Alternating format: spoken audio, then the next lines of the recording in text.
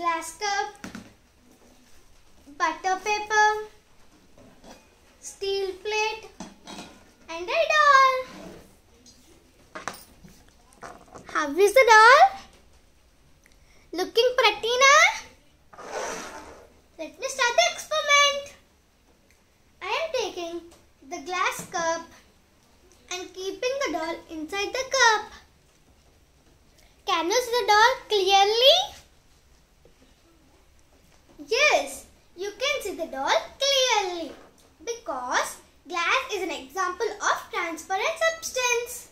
Transparent objects allow light to pass through them. Examples: glass cup, glass jars, spectacles. Now I am taking butter paper and keeping the doll in back side of the butter paper.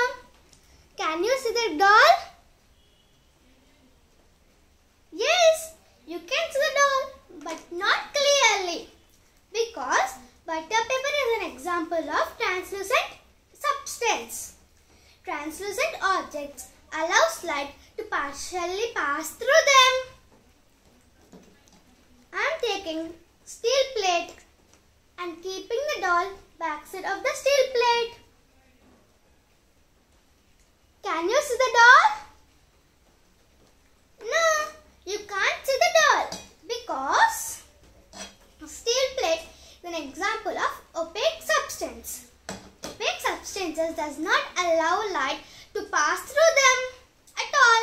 Examples: stone, wood. Examples of translucent objects are oil paper, butter paper, tissue paper.